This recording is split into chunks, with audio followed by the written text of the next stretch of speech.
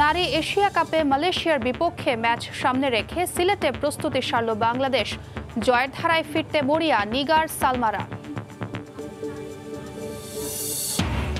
এবং বিশ্ব ভ্রমণ শেষে টি-20 বিশ্বকাপ ট্রফি এখন অস্ট্রেলিয়ায়। 16 অক্টোবরের আগ পর্যন্ত প্রদর্শিত হবে আয়োজক দেশটির 16 শহরে।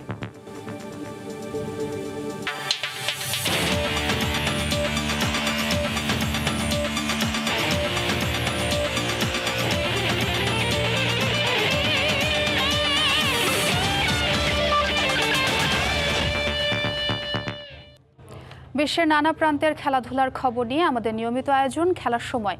আর এই আয়োজনে আপনাদের সঙ্গে আছি আমি ছোঁয়া খন্দকার। শুরুতেই এএফসি অনূর্ধ্ব-17 বাছাই পর্বের খবর। নিজেদের প্রথম ম্যাচে সিঙ্গাপুরের মুখোমুখি হবে বাংলাদেশ। সাফ অনূর্ধ্ব-17 হারের ক্ষত ভুলে ইমরানের দলের লক্ষ্য এএফসি বাছাই পর্বের বাধা পেরোনো। অন্যদিকে বাংলাদেশের আক্রমণ ভাগ নিয়ে প্রধান চিন্তা সিঙ্গাপুর কোচের। কমলাপুর স্টেডিয়ামে সন্ধ্যা 7টায় শুরু হবে ম্যাচটি।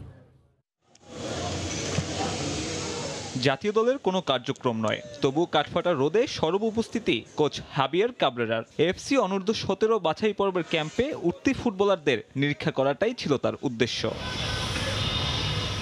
জাতীয় দলের হেড কোচের সামনেই অনুশীলনে পূর্ণ মনোযোগ ছেলেদের। সাফের বিপর্যয় ভুলে ঘুরে দাঁড়ানোর লক্ষ্য পল স্মলের শিষ্যদের।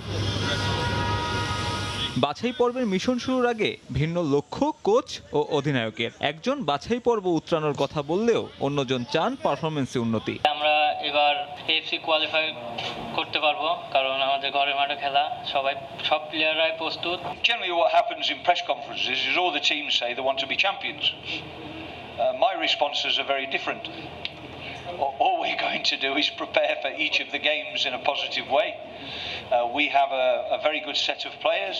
It's about youth development. It's about making these players better and they're improving. অন্যদিকে র্যাঙ্কিংয়ে এগিয়ে থাকলেও স্বাগতিক হিসেবে বাংলাদেশকে সমীহ করছে Singapore. Watching the games of the three opponents. আমি বাংলাদেশে আসার আগে তাদের খেলা দেখেছি, সেগুলো অ্যানালাইসিস করে শক্তি ও দুর্বলতাগুলো বের করেছি। বাংলাদেশি খেলোয়াড়রা খুবই দ্রুতগতির, তাদের শক্তিশালী আক্রমণ ভাগ রয়েছে। সাফ বিপর্যয়ের পর 3 পরিবর্তন এসেছে বাংলাদেশের স্কোয়াডে। ডাক পেয়েছেন আসাদ মোল্লা, জনি শিকদার ও ইমরান জুনিয়র। এফসি অনূর্ধ্ব-17 কোয়ালিফায়ারে বাংলাদেশের মিশন শুরু হচ্ছে আগামীকাল সন্ধ্যা 7টায়। এই মাঠে বাংলাদেশের প্রতিপক্ষ সিঙ্গাপুর। প্রতিপক্ষ র্যাঙ্কিংয়ে এগিয়ে থাকলেও বাংলাদেশের শক্তিমত্তার জায়গা ঘরের মাঠ। সেই ঘরের মাঠে জয় তুলে এই মিশন শুরু করতে চায় লাল সবুজের দল। কমলাপুর স্টেডিয়াম থেকে সাব্বির মিথুন, সময় সংবাদ, ঢাকা। এবারে ক্রিকেট।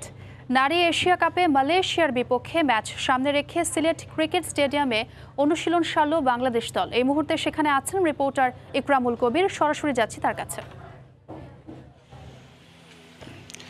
ঘুরে দাঁড়ানোর প্রত্যয় নিয়ে আগামীকাল বাংলাদেশ নারী দল এই স্টেডিয়ামে মালয়েশিয়ার মুখোমুখি হবে এবং এই আজকে পর্যন্ত চলছে সিলেট আন্তর্জাতিক ক্রিকেট স্টেডিয়ামের 2 নম্বর ভেন্যুতে খেলা এবং কাল থেকে শুরু হবে এই 1 নম্বর ভেন্যুতে খেলা। তার জন্য মোটামুটি পরিচর্যা করা হচ্ছে। মাঠের আগেই এটা ঠিক করা আছে, তবে শেষ মুহূর্তের পরিচর্যা করা হচ্ছে। এবং বাংলাদেশ বলে রাখা প্রয়োজন যে গত ম্যাচ পাকিস্তানের সাথে হেরে তারা কিন্তু এখনও দৃঢ়প্রত্যয় তাদের মধ্যে আমরা দেখেছি। আজকে যে মেঘলা যেই আমাদের সাথে মুখোমুখি হয়েছেন তিনি বলেছেন যে হারা জিতা এটা খেলার একটি অংশ, সেই হিসাবে আগামীকালকে মালয়েশিয়ার সাথে তারা জেতার ব্যাপারে দৃঢ়প্রত্যয় ব্যক্ত করেছেন এবং তারা বলেছেন মালয়েশিয়ার সাথে তারা আগেও মুখোমুখি হয়েছেন মালয়েশিয়ার সাথে, সে কারণে মালয়েশিয়ার খেলা সম্বন্ধে তাদের জানা আছে। আগামীকালকে খেলা তারা ভালো করবেন এমনটি আশা করছেন। বাংলাদেশ এ পর্যন্ত 2টি খেলায় খেলেছে এবং 2টি খেলায় একটিতে জয়লাভ করেছে থাইল্যান্ডের সাথে প্রথম খেলায় এবং দ্বিতীয় খেলা পাকিস্তানের সাথে হেরেছে। এবং এই মুহূর্তে যদি বলি যেই 7টি দল, 7টি দলের মধ্যে ভারত 3টি খেলায় জয়লাভ করে 6 পয়েন্ট নিয়ে শীর্ষে রয়েছে। দ্বিতীয় অবস্থান রয়েছে পাকিস্তান 2টি খেলায় জয়লাভ করেছে এবং শ্রীলঙ্কা 3টি খেলার মধ্যে 2টি খেলায় জয়লাভ করে 4 পয়েন্ট। পাকিস্তান এবং শ্রীলঙ্কা 4 পয়েন্ট রয়েছে। বাংলাদেশ 1টি খেলায় জয়লাভ করে 2 পয়েন্ট রয়েছে। বাকি মালয়েশিয়া, থাইল্যান্ড এবং আরব আমিরাত তাদের কোনো এই পর্যন্ত পয়েন্ট নেই এবং আজকে 1:30 থেকে শুরু হচ্ছে আরব আমিরাত এবং মালয়েশিয়ার মধ্যে খেলা এবং 2 নম্বর ভেন্যুতে খেলা শুরু হবে বেলা 1:30 থেকে। মোটামুটি বলা যায় আগামীকালকের খেলা নিয়ে সবার একটি উৎকণ্ঠা রয়েছে এবং আমরা যারা গণমাধ্যম কর্মীরা রয়েছে তারাও আগামীকালকের খেলা নিয়ে বেশ দেখার জন্য উদ্গ্রীব রয়েছে, কারণ কালকে যদি বাংলাদেশ জিতে যায় মালয়েশিয়ার সাথে তাহলে সেমিফাইনালে যাওয়া প্রায় নিশ্চিত হয়ে যাবে এবং এর পরবর্তী খেলাগুলো বাংলাদেশে রয়েছে, ভারতের সাথে রয়েছে, শ্রীলঙ্কার সাথে রয়েছে, আরব আমিরাতের সাথে রয়েছে এবং মোটামুটি সব কিছু মিলে বলা যায় বাংলাদেশ এখন পর্যন্ত আজকে সকালে যে প্র্যাকটিস করেছে সেই প্র্যাকটিসে তাদের মনোবল বেশ চাঙ্গা ছিল এবং তারা আগামীকালকে 1:30টার সময় এই মাঠে মালয়েশিয়ার মুখোমুখি হওয়ার জন্য সমস্ত প্রস্তুতি তারা সম্পন্ন করেছে। আজকে মোটামুটি এই ছিল আগামীকালকে বেলা দুপুর 1:30টার সময় বাংলাদেশ যে মালয়েশিয়ার সাথে এশিয়া নারী কাপে যে মুখোমুখি হবে এই স্টেডিয়ামে তার সর্বশেষ খবর। এতক্ষণ সরাসরি যুক্ত ছিলাম সিলেট ক্রিকেট স্টেডিয়ামে। আইসিসির সদস্য দেশগুলো ভ্রমণ শেষে টি-20 বিশ্বকাপের ট্রফি পৌঁছেছে স্বাগতিক অস্ট্রেলিয়ায়। আগামী 16 অক্টোবরের আগ পর্যন্ত ক্যাঙ্গারুদের 16 শহরে এবার ঘুরে বেড়াবে টি-20 বিশ্ব আসরের এই সোনালী ট্রফি। অস্ট্রেলিয়া থেকে বিস্তারিত থাকছে এস.এম. আমিনুল রুবেলের প্রতিবেদনে। আসন্ন টি-20 বিশ্বকাপের ট্রফি ট্যুরের প্রায় শেষ পর্যায়ে বিশ্বকাপটি এখন স্বাগতিক দেশ অস্ট্রেলিয়ার সিডনিতে অবস্থান করছে। ট্রফি উন্মোচন উপলক্ষে গতকাল আইসিসি সিডনির বিখ্যাত অপেরা হাউসের সামনে এক অনাড়ম্বর অনুষ্ঠান ও সংবাদ সম্মেলন আয়োজন করে। অনুষ্ঠান উদ্বোধন করেন নিউ সাউথ ওয়েলস অঙ্গরাজ্যের প্রিমিয়ার ডমিনিক পেরোটেট। এছাড়া বিশ্বকাপে আইসিসির সমন্বয়কারী কর্মকর্তা বৃন্দ, অস্ট্রেলিয়ার legend Michael Bevan, Sri Lankan legend Rasel Arnold ও 6 বার নারী টি-20 বিশ্বকাপ জয়ী অস্ট্রেলিয়ান ক্রিকেটার এলিসা হিলি উপস্থিত ছিলেন। এছাড়া আমন্ত্রিত অতিথিদের মধ্যে স্কোয়াড বাংলাদেশ থেকে উপস্থিত ছিলেন বাংলাদেশ সুপার লিগের জনাব শাহনেয়াজ আলো ও আলী আশরাফ হেমেল। সংবাদ সম্মেলনে প্রিমিয়ার ডমিনিক এক প্রশ্নের জবাবে জানান, করোনা মহামারী ছাপিয়ে অস্ট্রেলিয়া তার আগের রূপ পেতে শুরু করেছে। এই বিশ্বকাপ আয়োজনই তার প্রমাণ। তিনি পৃথিবীর বিভিন্ন দেশ থেকে ক্রিকেট ভক্তদের অস্ট্রেলিয়ায় এসে তার নিজ নিজ দলকে সাপোর্ট করার আহ্বান জানান। সংবাদ সম্মেলন শেষে সিডনি হারবারে বিগেস্ট হিট নামের এক সংক্ষিপ্ত প্রতিযোগিতার আয়োজন করা হয়। এতে লিজেন্ড ক্রিকেটার ছাড়াও রাগবি, বাস্কেটবল, রেসলিং, ভলিবল সহ অন্যান্য অস্ট্রেলিয়ান তারকা খেলোয়াড়েরা অংশগ্রহণ করেন। সারা বিশ্বে ছড়িয়ে ছিটিয়ে থাকা সকল বাংলাদেশিরা এক্সপেক্ট করছে এবছর অস্ট্রেলিয়া অনুষ্ঠিত টি-20 ওয়ার্ল্ড কাপে এই কাপটি সাকিব আল হাসানের হাতে। এস.এম. আমিনুল রুবেল, সময় সংবাদ, অস্ট্রেলিয়া। হেড কোচ রাসেল ডোমিঙ্গোর মধু চন্দ্রিমা চলছেই। আগামী সপ্তাহে ভারত সফরে যাচ্ছে বাংলাদেশ এ দল, কিন্তু দলের সঙ্গে না গিয়ে ছুটিতেই থাকছেন ডোমিঙ্গো। এ দলের সঙ্গে ভারত না গিয়ে জাতীয় লিগে খেলার সিদ্ধান্ত নিয়েছেন তামিম, মুশফিকরা, যদিও কোনো কিছুতেই নেই মাহমুদুল্লাহ রিয়াদের নাম। গত আগস্টে জিম্বাবুয়ে সফরের পর থেকে জাতীয় দলের কোনো কার্যক্রমই নেই হেড কোচ রাসেল ডমিঙ্গো। টি-20 ফরম্যাটে দলের ব্যস্ততা থাকায় এই প্রোটিয়ার অখণ্ড অবসর। দুবাইয়ে এ দলের সফরে পর্যবেক্ষক হিসেবে যাবার কথা ছিল, কিন্তু সে সফর বাতিল হওয়ায় বেড়েছে ডমিঙ্গোর ছুটির মেয়াদ। যাচ্ছেন না এ দলের সঙ্গে ভারত সফরেও। শুধু ডমিঙ্গোই না, তামিম, মুশফিকরাও এ দলের ভারত সফরে না গিয়ে দেশেই প্রস্তুতি নেওয়াটা শ্রেয় মনে করছেন। খেলবেন জাতীয় লিগে, তবে কোনো কিছুতেই নেই মাহমুদুল্লাহ রিয়াদ। টি-20 দল থেকে বাদ পড়ার পর সাবেক অধিনায়ক নিজেকে গুটিয়ে রেখেছেন। জাতীয় লিগ, এ দলের সফর, কোনো কিছুতেই নেই মাহমুদুল্লাহর নাম। তামিম ফার্স্ট ক্লাস খেলতে যাচ্ছে এখানে বসে, প্লাস ওই আমাদের কোচের সাথে কিছু কার্য করবে ব্যাটিং টেকনিক নিয়ে। তামিম এই জন্য যাচ্ছে না এই দলে। মুশফিকের একটু ইঞ্জুরি ছিল, তো সেখান থেকে কাটিয়ে উঠছে আস্তে আস্তে। সো ও চাচ্ছে যে ঘরকে, যেহেতু আমাদের ফার্স্ট ক্লাস চলছে, ও চাচ্ছে ফার্স্ট ক্লাস খেলতে। মাহমুদুল্লাহ যেই সিরিজটা হচ্ছে ওয়ানডে ম্যাচে আমরা বলেছিলাম, বাট মাহমুদুল্লাহ যাচ্ছেন না। এছাড়া বাকি সবাই কম বেশি এ দলে যাচ্ছেন, আমাদের যারা ন্যাশনাল টিমে যারা আছেন।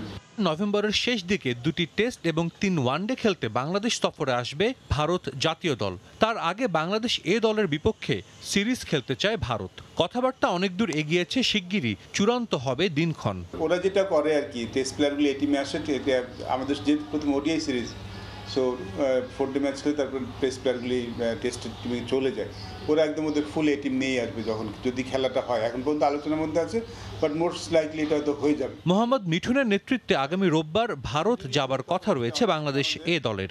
নতুন কারোর দিকে তাকাতে। সাজিদ মুস্তাহিদ, সময় সংবাদ, ঢাকা। এখনও জাতীয় দলে খেলার স্বপ্ন দেখেন ইমরুল কায়েস। নির্বাচকদের শত অবহেলা দমিয়ে রাখতে পারেনি এই ওপেনারকে। আসন্ন এনসিএলে নিজেকে প্রমাণ করতে চান ৩৫ বছর বয়সী ইমরুল।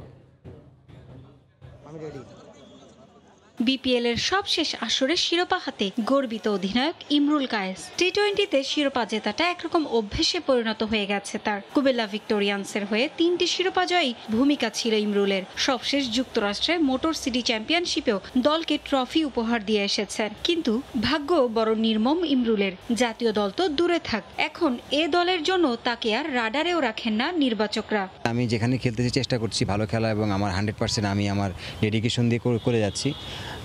অবশ্যই খারাপ লাগে যখন বাংলাদেশ টিম খারাপ করে, ওই জায়গাতে যখন দেখি যে নিজেকে আমি খেলতে পারছি না, হয়তোবা আমি যখন খেলেছি হয়তোবা ভালো খেলেছিলাম, বাট ওই জায়গায় খারাপ লাগে, মিস করি অনেক, যে হয়তোবা সুযোগটা আসলে আমিও ভালো আমার একটা চান্স থাকতো। দেশের ক্রিকেটে যখনই যে কোচ এসেছেন শুরুতেই তাদের পছন্দের তালিকায় জায়গা হয়নি ইমরুলের। পরে যখন পছন্দ হয়েছে তখন দেখা গেছে সে কোচের চাকরির মেয়াদ শেষ। নিজের দুর্ভাগ্যের গল্প শোনাতে গিয়ে এটাকেও বড় কারণ হিসেবে দেখেন তিনি। আবার নতুন কোচ আসছে, আবার এইভাবে আমি মনে করি যে আমার ক্যারিয়ারের একটু প্রভাব পড়ছে, মানে কারণ একটা কোচের আন্ডারে যখন আপনি ভালো খেলবেন প্রথম থেকে এবং আপনার প্রতি ট্রাস্ট তৈরি হবে, তখন কিন্তু আপনার ভালো খেলার প্রবণতা আর ভালো হবে। যুক্তরাষ্ট্রে খেলার সুযোগ পেয়ে নিজেকে আরো সমৃদ্ধ করতে পেরেছেন বলে মনে করেন ৩৫ বছর বয়সী এই ওপেনার। দর্শকদের ভালোবাসাই নাকি তাকে যোগাচ্ছে আবারও জাতীয় দলে ফেরার প্রেরণা। দেশের মানুষও তো একই কথা বলে যে ভাই আপনি কেন খেলেন না, এটা এটা এমন কিছু না। পারভিন আক্তার, সময় সংবাদ, ঢাকা। প্রথম বাংলাদেশি হিসেবে মার্কিন যুক্তরাষ্ট্র ক্রিকেট কমিটির সদস্য হিসেবে নিয়োগ পাওয়ার বিরল কৃতিত্ব দেখিয়েছেন জাতীয় দলের সাবেক পেসার গোলাম নওশের প্রিন্স। বললেন এই দায়িত্বের সৎ ব্যবহার করতে চান তিনি। যেন ভুলতে বসা কোনো স্মৃতি, তবে ভোলেননি তার সতীর্থ কিংবা শিষ্যরা। তাই তো বর্তমান প্রজন্মের কাছে অনেকটাই অপরিচিত এই মানুষটাকে ঘিরেই আড্ডা জমেছিল মিরপুরের একাডেমি মাঠে। আশরাফুল আল আমিনরা পাশে দাঁড়িয়েছিলেন বাধ্য ছাত্রের মতন। গোলাম নওশের প্রিন্স জাতীয় দলের সাবেক পেসার, সিলেক্টর কিংবা ম্যানেজার। 2000 থেকে 2007 দায়িত্ব পালন করেছেন দেশের ক্রিকেটের উন্নয়নে। এরপরই পাড়ি দেন মার্কিন মূল্যকে। তবে যার গায়ে লেপ্টে আছে ক্রিকেটের গন্ধ, তাকে এর থেকে দূরে রাখবে সে সাধ্য কার? তাই তো আমেরিকা থেকেও নিয়মিত কাজ করেছেন ক্রিকেট নিয়েই, যার ফল পাওয়া গেল অবশেষেই। নওশেরের অভিজ্ঞতা কাজে লাগাতে তাকে ক্রিকেট কমিটির সদস্য হিসেবে নিয়োগ দিয়েছে দেশটির বোর্ড। ফাইনালি ওরা একটু স্ট্রাকচার ঠিক করার জন্য টিম যাতে ভালো খেলে তারা চেষ্টা করছে, বিভিন্ন ধরনের কোচ আনছে, বিভিন্ন বাইরের কোচ আসছে। যেহেতু আমরা এখানে কাজ করেছি, ওটা তো অবশ্যই ওরাও দেখেছে যে বাংলাদেশ এই যে গত 22 বছরে যে উত্থান হয়েছে বাংলাদেশে, ন্যাচারালি তো এগুলা এই প্রসেসের সাথে তো আমরাও তো জড়িত ছিলাম। তো হয়তো ওরাও কিছু চিন্তা ভাবনা করছে যে হয়তো I could B A help for them too also. সাম্প্রতিক সময়ে যুক্তরাষ্ট্রে অভিবাসী ক্রিকেটের সংখ্যা বাড়ছেই। ভারত, পাকিস্তান, শ্রীলঙ্কা, নিউজিল্যান্ড তো আছেই। গুঞ্জন আছে বাংলাদেশের একাধিক ক্রিকেটার খেলা নিয়েও। শুধু এই বিষয়টি নয়, নওশের কাজ করতে চান দেশটির বয়সভিত্তিক ক্রিকেটের উন্নয়নেও। অনেক প্লেয়ার চলে আসতেছে আমেরিকায় খেলার জন্য, বিকজ দে হয়তো অ্যাসিস্ট করেছে নিজেকে যে হয়তো আমি এই দেশের জন্য মনে হয় না আমি I can get A chance or something like that. আমি চেষ্টা করবো আমার 100% দেওয়ার জন্য। আমাকে দায়িত্ব যতটুকু দিবে আমি ততটুকের মধ্যেই চেষ্টা করব করার জন্য। ক্যারিবিয়ানদের সঙ্গে যৌথভাবে 2024 টি-20 বিশ্বকাপের আয়োজক মার্কিন যুক্তরাষ্ট্র। সেই ইভেন্টের জন্য নওশেরের অভিজ্ঞতা কাজে লাগাতে চায় দেশটির board. Anybody can do it. মাহবুব রিমন, সময় সংবাদ, ঢাকা। বয়সভিত্তিক পর্যায়ে সফলতা ধরে রাখতে শুধু বাফুফেকেই নয়, ক্লাবগুলোকেও অন্তত 10 বছর ব্যাপী দীর্ঘমেয়াদী পরিকল্পনা নেওয়ার পরামর্শ ফুটবল বিশ্লেষকদের। একাডেমিগুলোতে ফুটবলারদের উন্নত প্রশিক্ষণের জন্য মেধাবী কোচের ওপর জোর দিতে বললেন তারা। দক্ষিণ এশিয়ার নারী ফুটবলের বয়সভিত্তিক পর্যায়ে অন্যতম পরাশক্তি বাংলাদেশ। গেল 8 বছরে আন্তর্জাতিক বয়সভিত্তিক প্রতিযোগিতায় 8টি শিরোপা জিতে সবাইকে তাক লাগিয়ে দেয় বাংলার জয়িতারা। এবার প্রথমবারের মতো সাফ জয় করে রীতিমতো ইতিহাসের পাতায় নাম লেখালো সাবিনা কৃষ্ণারা। যদিও নারীদের সফলতার তুলনায় ছেলেরা সামর্থ্যের প্রমাণ রাখতে পারেনি, তবে বাফুফের এলিট একাডেমির ফুটবলাররা আন্তর্জাতিক পর্যায়ে সাফল্য পেতে কঠোর অনুশীলন করে নিজেদের প্রস্তুত করছেন। আমাদের আরও বেশি কোয়ালিটি প্লেয়ারের দরকার। সেই হিসাবে আমি মনে করি যে গ্রাসরুটের কোনো বিকল্প নাই। গ্রাসরুটে আপনাকে যেতেই হবে। 8 বছর, 10 বছর, 12 বছরের খেলাধুলা শুরু করতে হবে। প্রত্যেকটা ক্লাবের 18, 16, 14 এরকম 3টা ধারাবাহিক টিম রাখতে হবে, যেটা পাইপ লাইনে আমাদের প্লেয়ার নাই দেখে জাতীয় পর্যায়ে, এবং আমাদেরকে ঢেলে সাজাতে হবে। 10 বছরের পরিকল্পনা নিলে আমরা যে বাংলাদেশ টিমে এই প্লেয়ারগুলোকে আমরা দিব বা আমাদের প্রফেশনাল টিমে খেলবে, তখন বাংলাদেশ জাতীয় প্লেয়ারে সমৃদ্ধ থাকবে। বয়সভিত্তিক পর্যায়ে গুরুত্ব দিয়ে কমলাপুরের পাশাপাশি আরও 3টি একাডেমি করতে নানা পরিকল্পনা হাতে নিয়েছে Bangladesh football federation. Bangladesh football federation যে বেস্ট কোচেসগুলো নিয়ে ওইখানে প্রোভাইড করে তাদেরকে ট্রেনিং করানো, এইটাই। সুতরাং আমাদের কোচের অভাব নাই, সুতরাং সেইগুলোকে আমরা ইউটিলাইজ করতে হবে। Long term, good planning, good coaching support, supporting staff, equipments এবং কম্পিটিশন, এদিকে তৈরি করতে হলে যেই যে তাদের কম্পিটিশন খেলাতে হবে। কম্পিটিশন খেলালে তখন তার এক্সপিরিয়েন্স বাড়বে, তখন সে কম্পিটিশন থেকে ইন্টারন্যাশনালি যেতে পারবে। জেলা পর্যায়ের লিগগুলোতেও ফুটবলারদের অংশগ্রহণ নিশ্চিত করার পরামর্শ দিলেন ফুটবল বিশ্লেষকরা। ইশতিয়াক দীপু, সময় সংবাদ, ঢাকা। খেলার সময়ের শীর্ষ সংবাদগুলো জানিয়ে দিচ্ছি আরেকবার। নারী ফুটবলের সাফল্যের পর এবার মাঠে নামছে ছেলেরা। এএফসি অনূর্ধ্ব 17 বাছাইয়ে সিঙ্গাপুরের মুখোমুখি হচ্ছে বাংলাদেশ, সাফের ব্যর্থতা ঘোচানোর প্রত্যয়। এবং নারী এশিয়া কাপে মালয়েশিয়ার বিপক্ষে ম্যাচ সামনে রেখে সিলেটে প্রস্তুতি সারল বাংলাদেশ, জয়ের ধারায় ফিরতে মরিয়া নিগার সালমারা। এই ছিল খেলার সময়ের এখনকার আয়োজন, সঙ্গে থাকুন সময়।